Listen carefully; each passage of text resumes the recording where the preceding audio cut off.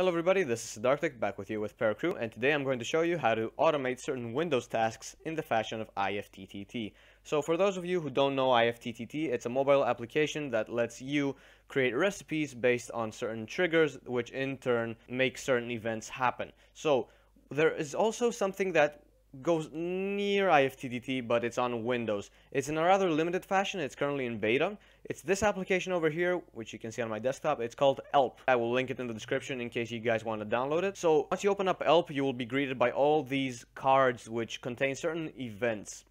Now let's take a look at these recipes one by one.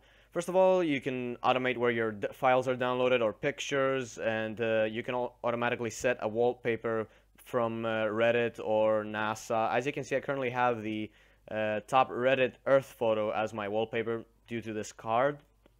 You also have this weather update card, which once in a while brings up a weather notification down here on the bottom right of your screen. You can also program Ellp to open up your browser to a specific web page, or download a photo, or download any photo that you are tagged in on Facebook.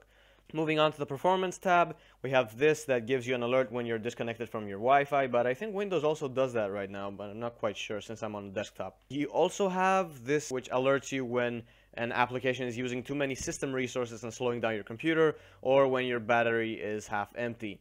You also have this privacy cleanup feature, which I'm not really sure what actually does. I haven't used it, and I really don't intend to, since I have CCleaner for that to clean up any caches or memory that is left over. This is a pretty nifty feature which I have seen over here. It's a card that actually lets you insert your email, and when any big account breach happens, like the one that happened with Adobe a while back, it automatically checks the logs and see if your email is in the breached accounts, and it gives you a notification.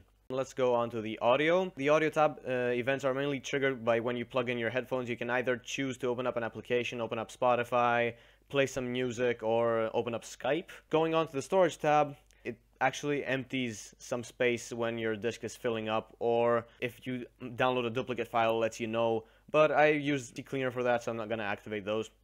Moving on to the schedule tab, you can see that when your computer is locked, you can disable the sound. These are a couple features that I've activated. They look pretty cool. You can program the computer to mute its volume or shut down at a specific time. For example, that I forgot my computer open after 10 o'clock and I've gone to bed, Ellp will shut it down automatically. So to activate a card, you just click on it and change any options that it may have up here, and then just hit activate, and you will automatically get a notification from Ellp that says that the card is activated. So what I want to see in future Ellp releases is for it to permit greater customizability like IFTTT does by creating custom recipes. So that's it for today's video, guys. I hope you found something interesting in Ellp. Please like and subscribe, and if you have any suggestion, please leave it in the comments below. I will see you in the next video.